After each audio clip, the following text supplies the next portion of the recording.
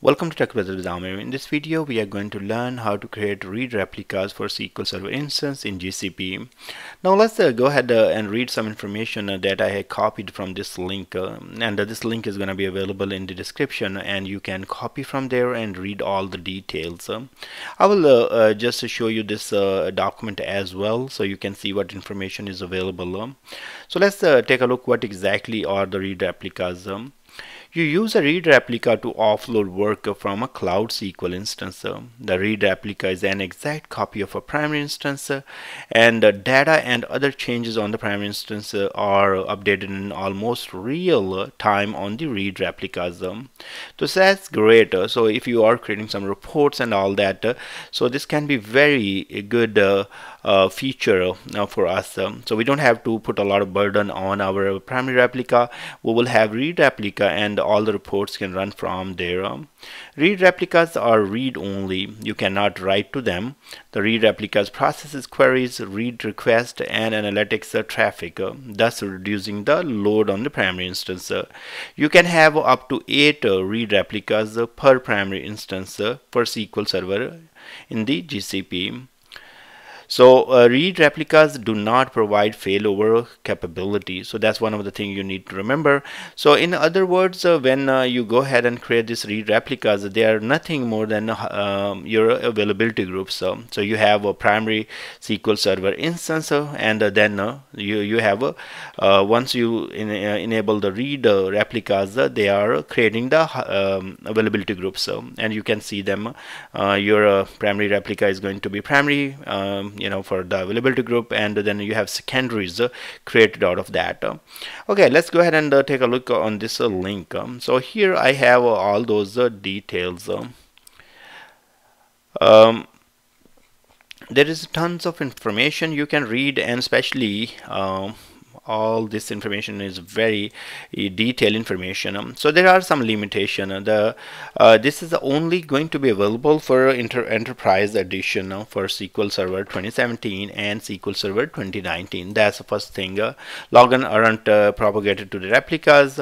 You must monitor your replicas using T-SQL and SQL Server management, because you are going to see availability groups, and you will be able to monitor from the SSMS. Before deleting a database, you must close your database connections. When creating a replica, the primary instance can contain no database in single user mode. That's also one of the limitations. Otherwise, replica creation fails. So remember these limitations, and here are some more information. So you can read that, such as backups. You cannot configure backups on the replica. That's your primary replica. You cannot do that. And core and memory. Then you can read tons of other information available. So it is great actually to read all those things one by one, and that can help you to understand what are the primary replicas and what are the limitations. Okay, but we are going to go ahead and perform the demo from here so you can see in the real time. And let's go ahead and first of all we will be creating our SQL Server instance, and we are going to click right there, create instance, and go to the choose SQL Server. As you remember that the limitation is creating a SQL Server Enterprise.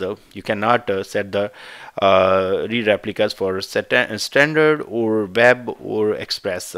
So here I'm going to go and say tech primary replica. Okay, so that's our SQL Server instance. So now I'm going to provide the password, and here we will be choosing either SQL Server 2017 Enterprise or SQL Server 2019 Enterprise. I'm going to go with 2019 Enterprise.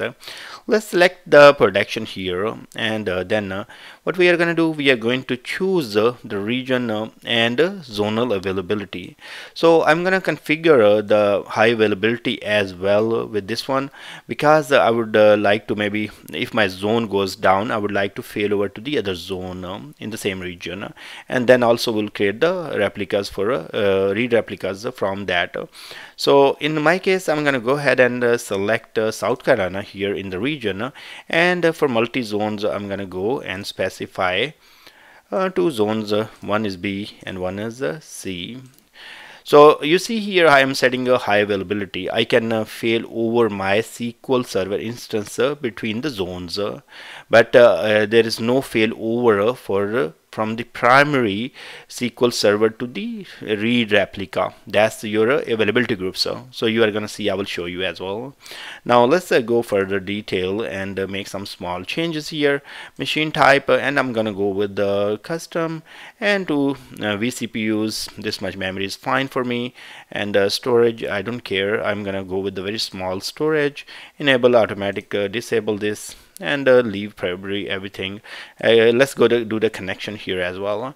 Because we are gonna go ahead and do public IP here, I'm gonna go add my network, so I will be able to connect from my SSMS that's I have installed on my laptop. I'm gonna go find out my IP, and what is my IP. So that's the this is gonna open this website, and I'm gonna go ahead and copy the IP from here.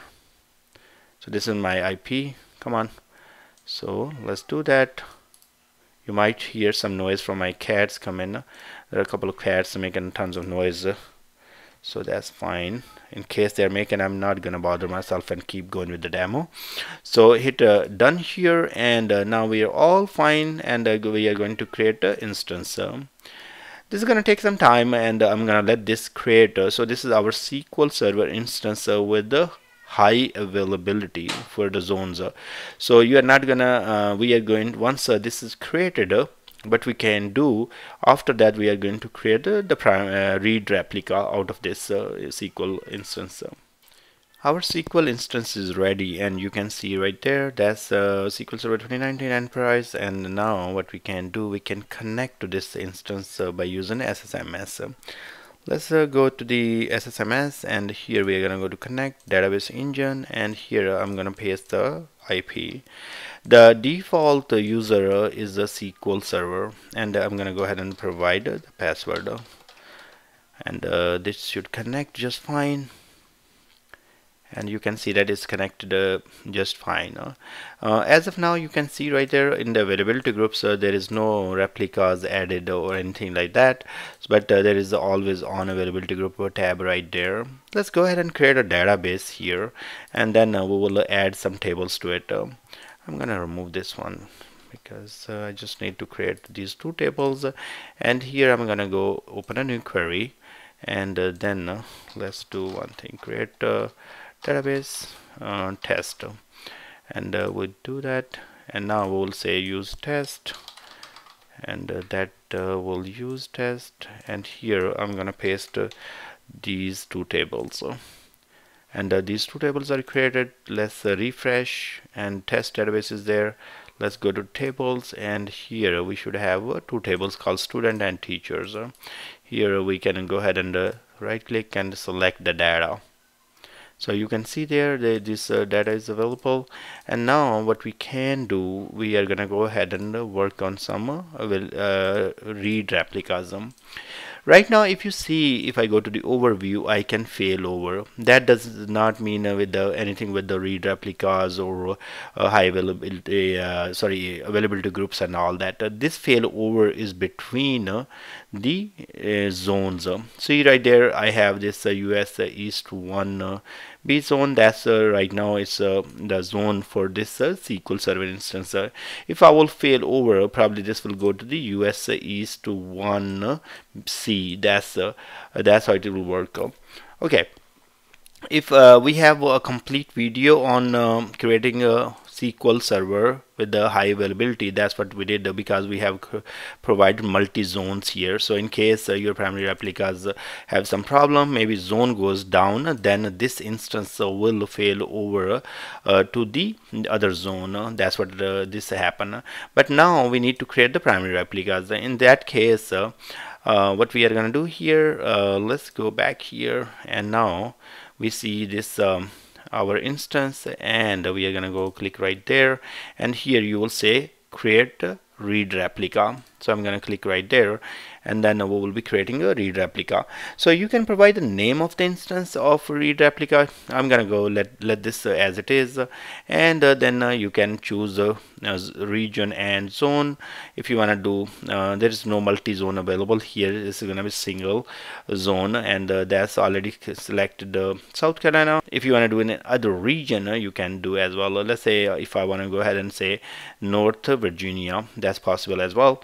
So now if you will further go specify a zone any, and or you want to select some specific zone for this region, you can do that. Let's go click on show configurations, and here you will see the machine type. Now in my case I'm gonna be just fine with this. That's a small machine. It's 2 vCPUs and 3.75 GB RAM. Connections, I'm gonna let this as it is, and remember that we have this IP added for our main SQL instance, and this is also copied to the our read replica.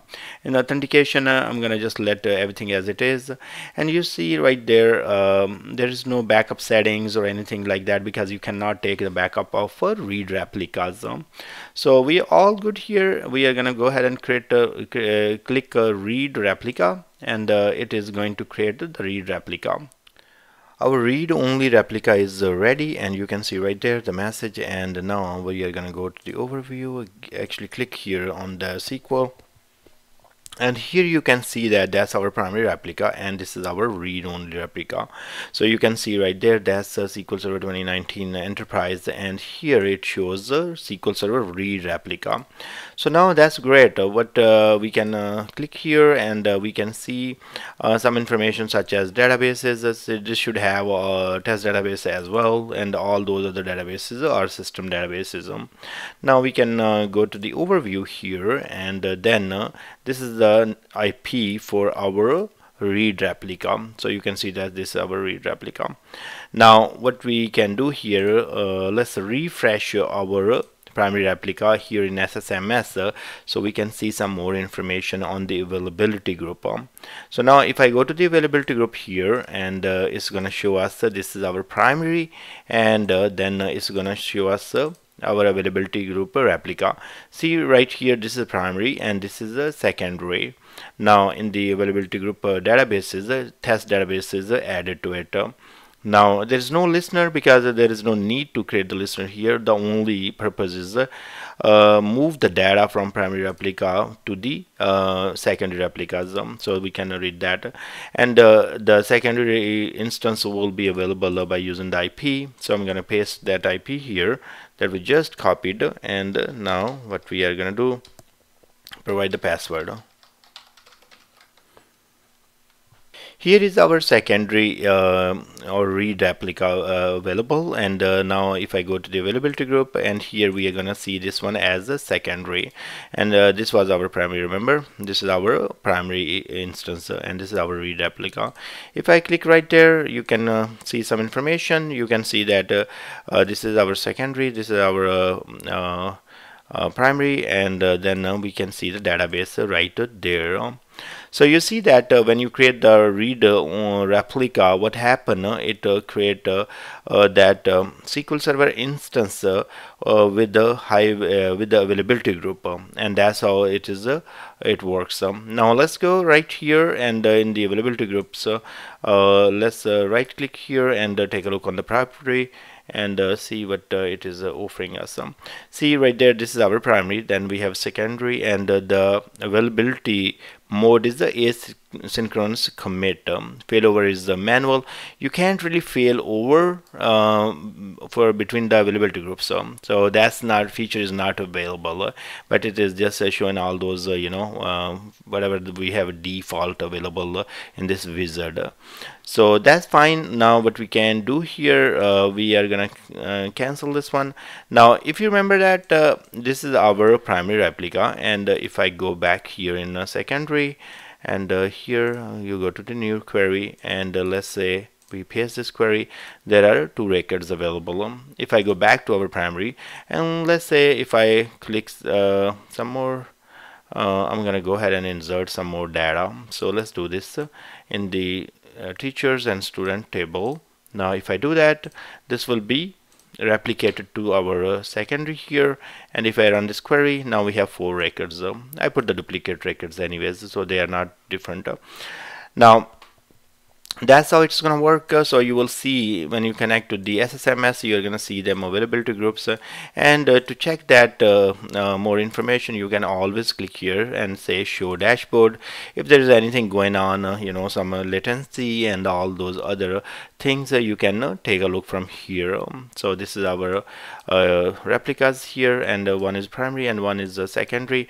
You can add more read only replicas there, and they will be available right here. And these are the databases available in that case. So that's all good here. And now if you go to databases here in the primary, you are gonna see the test database with synchronized status. And if you go to the read-only replicas, you're going to see the data base with the synchronizing status here. That's great. Now the last thing, if you want to do it, you can promote this one as standalone instance. So how you do that, then it will come out of the availability group, and then our primary server will not this database will be available without any availability group, because we have only single read replica. So if I will make this single read replica as a standalone, then this database will be just simple database sitting there on our primary, and no availability group will be available. So that's possible. Now if I go back here, now what we can do, see right there, this is where it says promote replica. So if I'm on my instances here, this is our primary, and you can see that this is our read only. Okay, so I can promote this one anytime and make this one as standalone replica, or actually I can make this a standalone SQL instance. So I can click on the read only replica, and then I can go ahead and say promote replica. It's going to ask me question, hey, once you do it, it's going to make standalone instance, and you will not be able to revert back or anything. So you can click right there, and then actually I have to copy the whole thing here from here. Copy and paste the entire name. So we can hit promote. One more thing I want to show you. So if you see right there, once you have these primary read-only replicas, so your primary replica always show up here, and the read-only replicas come under that instance right there. But once you promote that and it become a standalone, it will be totally not under this one, so it will be totally separate. So that's also one way to see that. And let's promote this replica as standalone. Now I'm going to paste this there, and it can take some time to get promoted and created as a standalone instance. Our read-only replica has been promoted as a standalone replica now, and we can click right here and then see. And you can see here's our primary replica that we have created, and this was our read only, but now it has promoted as a standalone. The version is again same as SQL Server 2019 Enterprise. And we can simply click here. This is accessible with the same IP, no IP change in this case. We can simply go back to the SSMS. Let's refresh our primary replica, and then we will refresh our secondary replica, secondary read-only replica that we have promoted as standalone. And you will see the availability group part has gone from here. So you can see that a test is available on this is one primary replica that we had, and there is no availability group tab available anymore with those configurations there, because we have promoted our secondary as a standalone. So this was our read-only replica, and now we have promoted as standalone. So you can click right there and see the database is not in the availability group anymore, and the availability groups are deleted as well. So this is all good. So once you will promote a read-only replica as a standalone, later on if you want to create the read-only replicas from here, this instance that's also possible. So if you go to portal here, now these is fully functional our standalone replicas, and in case we need to go ahead and create the read replicas, that's possible from there as well. So if I go here And now if I want to go ahead and create a read replicas from this instance, we can do that. I hope this video is helpful. Thank you very much for watching. Please subscribe my channel, and I will see you guys in next video.